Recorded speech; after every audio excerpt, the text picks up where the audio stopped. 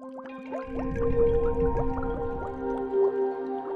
Great Barrier Reef Summit it's about managing for resilience. It's convened by the Great Barrier Reef Marine Park Authority to help us design our programs of the future. The idea is about actions we can take now, right now, to improve the health of the system as it recovers from Cyclone Debbie and from the massive coral bleaching. We need to find new ways to build the resilience of the reef.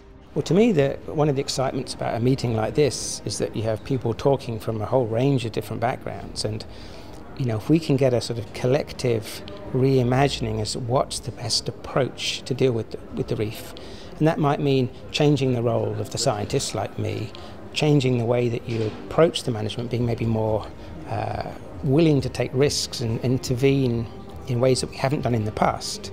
So when it comes to the two big climate issues, which is ocean warming and acidification, all countries that have coral reefs are sharing the same problem.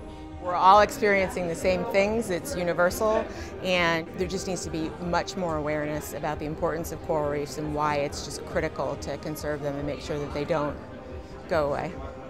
I think it's a really critical time for coral reef management. We're kind of at this cusp of our understanding and how to manage reefs, and we have all these new challenges, including bleaching events and climate change. But I think where there's all these challenges, there can also be a lot of opportunities. I'm really hopeful that as a group we will be inspired by those overseas examples and use those to drive our approach to building resilience here in the Great Barrier Reef.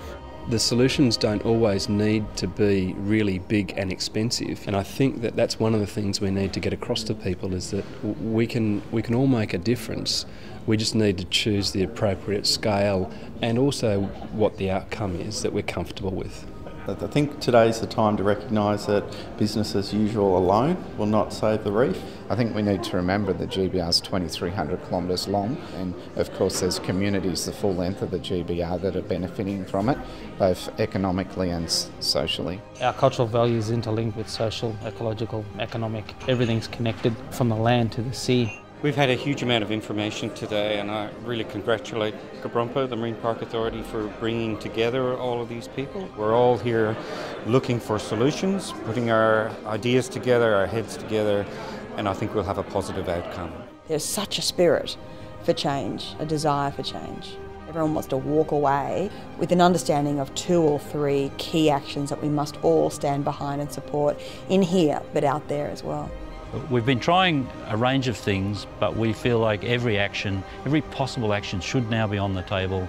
We should work together and decide what more can we be doing.